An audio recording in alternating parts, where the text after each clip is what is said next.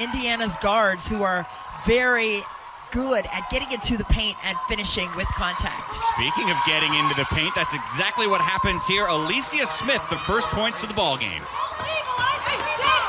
Right, it just comes down to making good, poised decisions. Your shooting choices as well. Because if your teammates don't know shots are going up, that's going to be a turnover as well. Only 1 point for the Hoosiers the first 2.5 minutes of action, but the Spartans are now up 6-1. And reset the offense. You got to recalibrate. Not panic.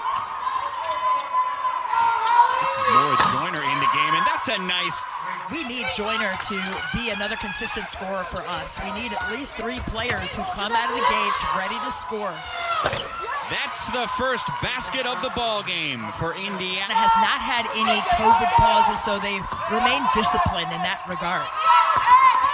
Alicia Smith inside, gets it off the glass and in. We have not called her name much, a double-double the last 2 games. No, but she has been terrific for Indiana as she drops that one home.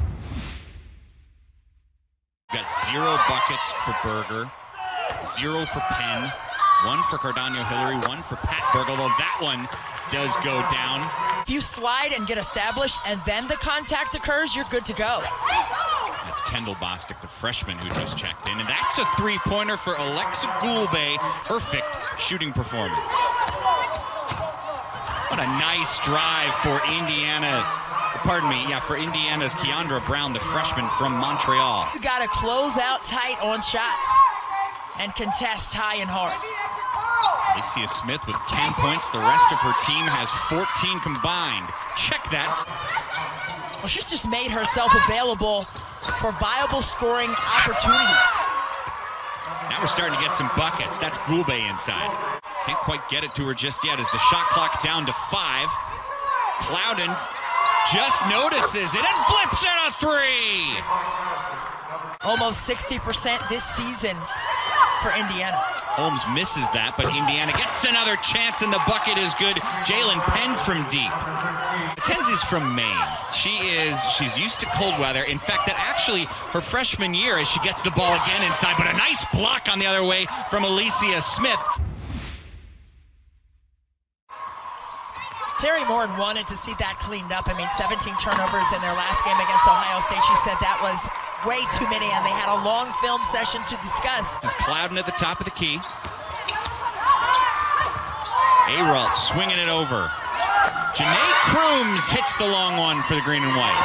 Great patience by Michigan State on that one. Mackenzie Holmes was late getting out to the corner, but I think she got clipped on her way to contest. There are other things that you can do to help the team. If your shot's not falling, you can get on the ground for 50-50 basketballs, hit the glass hard, and make plays for your team. You're stuck. Nia Clouden is going to make herself present to the basketball and nail a clutch jumper. Indiana is trying to get the ball inside. It is clear with that, Chris. 2 more points. They have worked the ball inside, whether it's Holmes or Goulbe early on here in the 3rd quarter. But MSU answers right away with a 3. That was an attempt for Alicia Smith to go 6 for 6 from the floor. Instead, it's her first miss of the night. And quickly, Berger goes all the way down the court. On fire under her feet, but she got out in time. Berger feeds Holmes, spinning the left hand. It's good, and she'll go to the line.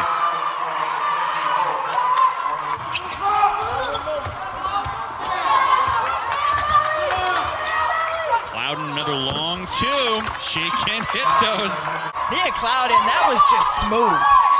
6 of 11 from the floor for those 16 points now. Allie Patberg with an answer driving into the lane.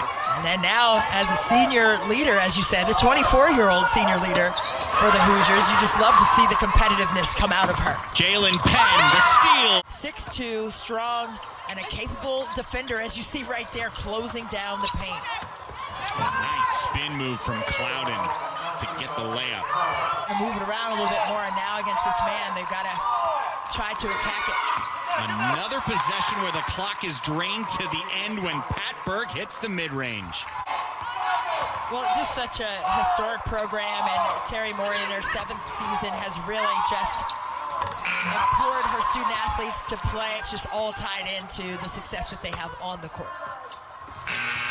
The game will come to a close with that bucket counting, and Indiana getting the 800th win in the history of their program.